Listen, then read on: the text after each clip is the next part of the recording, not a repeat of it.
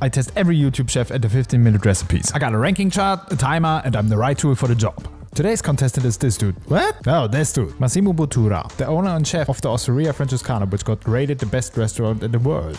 So we start with salt water and fresh tortellini. While that cooks, we cook cream, and as you can see, we stir in parmesan until it becomes a thick sauce. Then we add the tortellini, stir them in, and that's already it. That's the sauce.